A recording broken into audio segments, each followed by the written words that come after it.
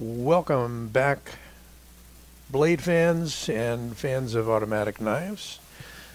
We have an automatic knife in the house today to present to you. This is something that, near as I can tell, came out in 2021 from Benchmade. For you fans of USA-made knives, Benchmade is made in the USA, and this is no exception. And this is a fast firing out the side auto. You may or may not be able to carry autos outside your house in your jurisdiction. I know I cannot. They're still verboten. Maybe we can get knife rights to change that in some of the states where they are still not allowed except by police and military, which is the exception. So this is a button firing out the side, very lightweight, largish folder. That was a long, detailed description, right?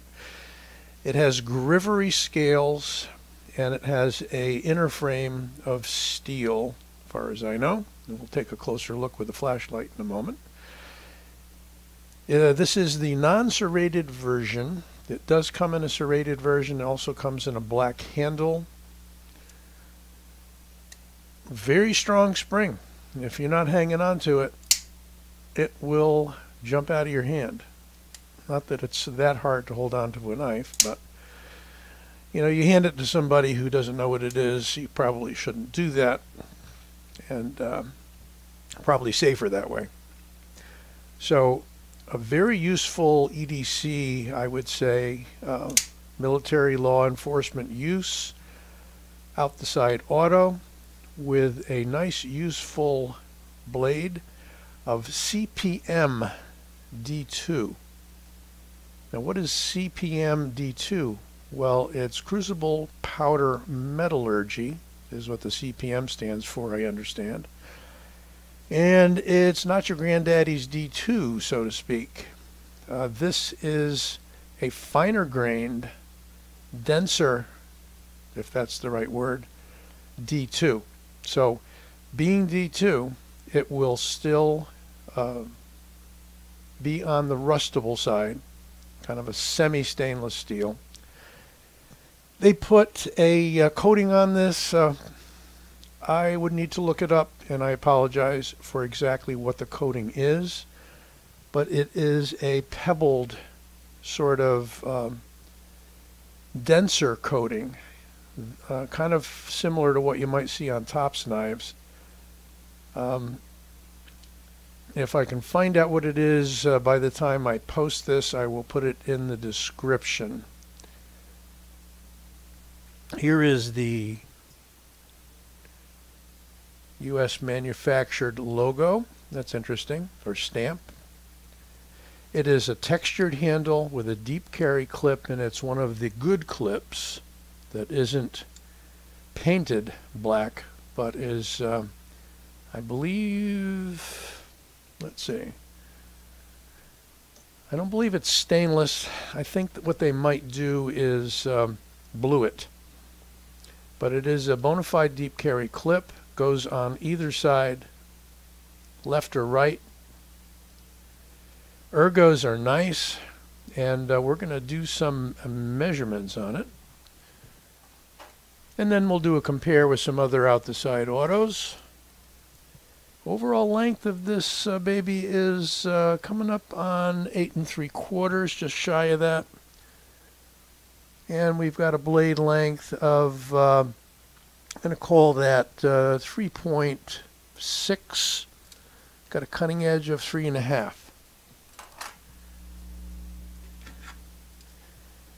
As far as handle thickness goes, it's pretty slim, 0.55. And I wouldn't want to go much slimmer than that. Blade stock is I'm going to call that 3 millimeters on the nose.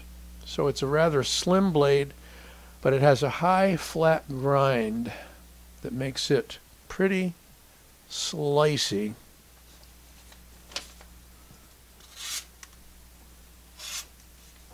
Oh yeah.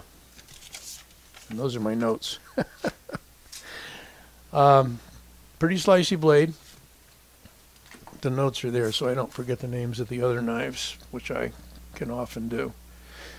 Let's get a weight on it so we can condense all that into one spot on this video. And as usual, I'm not going to zero out until I tell it to. I think that's it. So we got a 3.89. Call it a 3.9 ounce knife. That is darned light for an almost 9-inch blade knife. Wow. And as I say, it fires like a demon, locks up in both the open position and the closed position. There's been a lot of controversy or discussion, shall we say, about safeties on knives, whether or not they're needed. This button is fairly well recessed. It's about even with the top of the handle, which is a good thing. That prevents automatic or accidental, deployment. So if my thumb presses there and not there, it won't fire. That's a good thing. When would you lock it up? I would say, and this is something I mentioned as a comment on somebody else's video, when would you use the lock and not use the lock? I would say use the lock all the time or don't use it at all, because your motor memory has to be the same all the time if you want to open this under duress and use it for whatever. So I would say if you're in the military and you're carrying this on a vest or elsewhere where that button could get impacted, you may want to lock it up. You're jumping out of an airplane and parachuting, you may want to lock it up. So you can still then rapidly open it up if you remember what to do. So again, that's locked, that's unlocked with the red button. And boy, that just, I keep saying, it just fires with authority. You can see how slim that handle is. We have probably a Grivery gray spacer there. We've got T8 on one side. I believe it is a T8. I wonder if it's larger than that. It's looking a little bigger than a T8. Could be a T10. And we've got a got Morse code here, which is interesting, and that caught me by surprise just now. You may know what the Morse code means. 2 dots, a dash, a dot, a dash, and a dot. Okay, well, it is called the Claymore.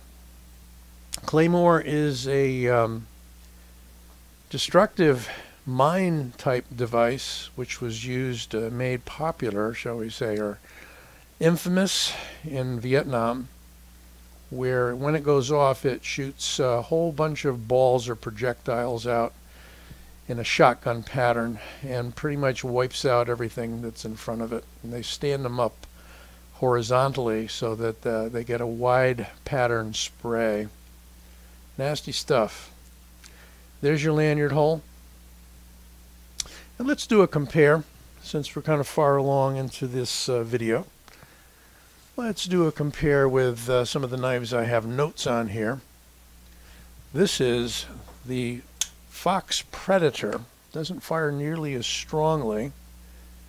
A lot of people don't know that Fox does create some automatic knives. And that's not quite as large as the Claymore. Then we have another Benchmade out the side auto. This is the Casbah. This is a smaller one. I'm going to put that Predator aside. This is a smaller knife, certainly by about 1 inch than the Claymore. Let's come in a little closer. Also fires very snappy, but I can tell when I close it that the spring's not nearly as strong, but it still is a fast firing knife. Has the same setup here, but without the red dot.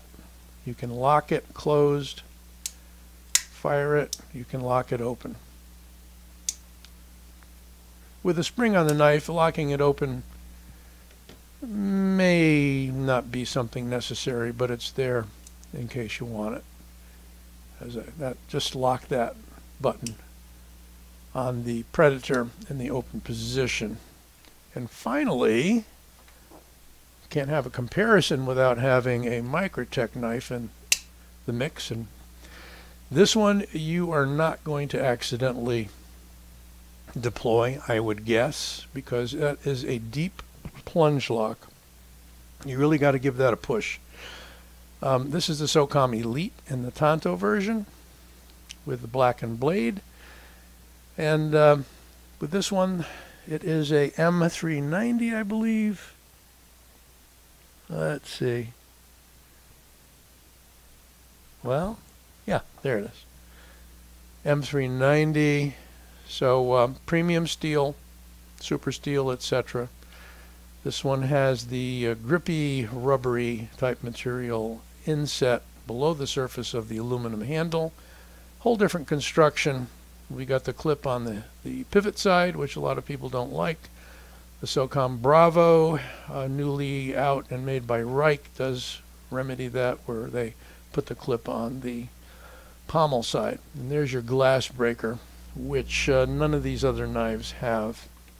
So for size comparison, we've got a full 4-inch blade on the SOCOM Elite, and we've got about at least a 1/2 inch longer overall. Nice work on this knife. I'm not a huge fan of aluminum handles, although many autos do come with aluminum handles, particularly most, if not all, of the Microtech knives. I think there's a few exceptions.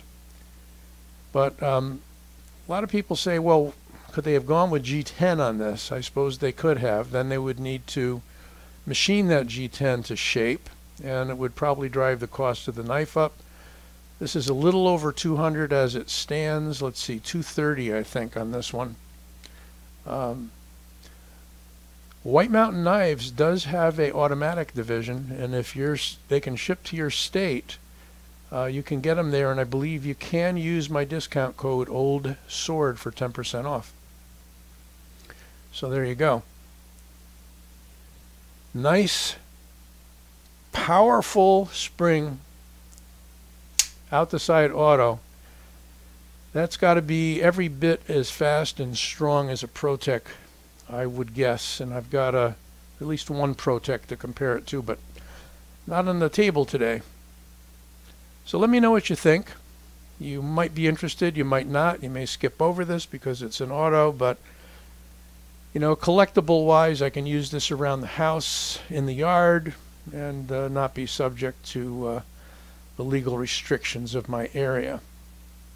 So don't forget to give this video a like and subscribe. I'll be back with you soon.